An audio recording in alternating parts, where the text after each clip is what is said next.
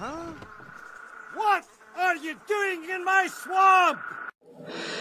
Hello everybody, this is Overboy, and I'm going to be doing my review for the 1980 movie Popeye. So this is a movie that stars Robin Williams as the titular character, and in this movie Popeye arrives in Sweet Haven, and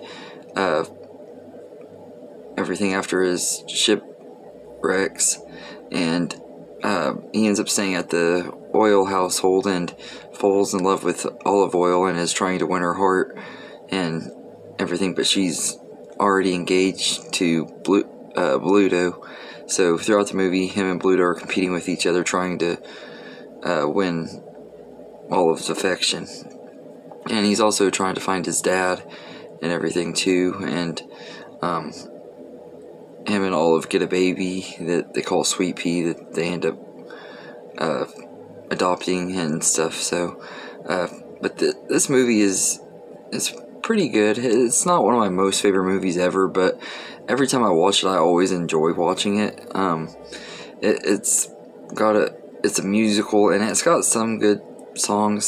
Some of the songs are just kind of just okay, mediocre. They're not the best songs in the world, but they're serviceable to the movie.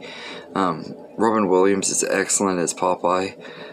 Not his best role ever, but he was great, and this was a good introduction to him as far as movies go, because this was his first movie. He was already well known and popular because of Mork and Mindy, but he was really good in here, and I think it's pretty cool, like someone who's like one of the most cartoony comedians out there got to play a live-action cartoon character in his first movie. Yeah, I think that's awesome. And this movie does have a lot of cartoony feel to it, and there's a lot of cartoon violence and stuff, and it has like the little sounds and stuff they make on the cartoons when he's fighting Bluto and stuff. So I thought that was pretty cool, and the costumes and stuff look great. Shelley Duvall I think was pretty good as Olive Oil. I think she fit the role pretty well and everything, but I will say Olive Oil got on my nerves, but she always got on my nerves in the cartoons as well. But I think Shelley Duvall did a great job playing the character and everything. But Olive Oil is just one of those characters that's always got on my nerves, even in the cartoons. I mean, she's always just nothing but a damsel in distress for Popeye to try to save and everything. But this movie kind of feels episodic. There's like, it goes through a bunch of different segments. Popeye meeting the family and getting to know Olive Oil, and there's parts where he's like boxing and all kinds of different little shenanigans that he gets into and stuff, and it's a lot of fun. It's not the best movie ever by any means, but I enjoy it for what it is. I think it has a decent costumes as well. I think the costumes on all the characters look good, and the cinematography is pretty good. But this movie is just very weird. But then again, the Popeye cartoons are kind of weird too, in a cool way. I've always liked Popeye though, and everything. I thought this movie was pretty good, and they got it down pretty well, and everything. I'm not a diehard fan of the cartoon. I haven't actually watched the Popeye cartoon in years, but I did watch it a lot as a kid and everything. I didn't even know that there was a live action Popeye with Robin Williams until I was in my teens and my grandpa recorded it for me.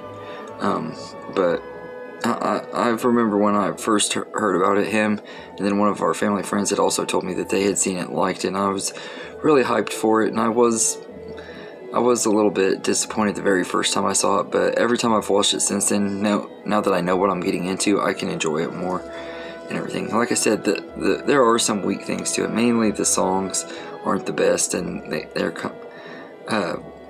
there was just not very many standout songs. There's one that stands out because of the movie Punch Drunk Love, which I'll be reviewing here pretty soon.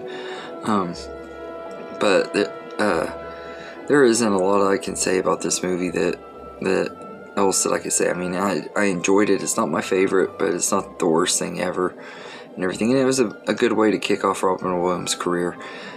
He's had way better movies than this one. It's not even probably in my top 10 favorite movies of his, but I do think that he was a good choice to play Popeye and did a great job, and it was a good start to his career So anyway, I'd give Popeye a 7.5 out of 10.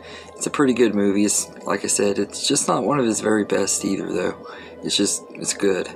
So anyway, let me know in the comments what you think of Popeye, and I hope you enjoyed this video, and have a good day, everybody.